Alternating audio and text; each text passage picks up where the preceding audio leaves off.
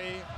Xavi in the attacking third. Over the top for Messi, off the chest. Messi scores again. Lionel Messi has two.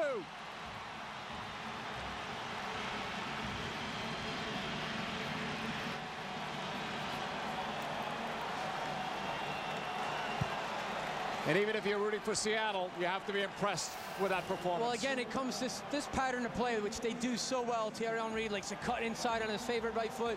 But there's the space. Xavi picking up the ball again, switching the point of attack. They've done it 4 or 5 times in this half, and you're getting in behind with Messi.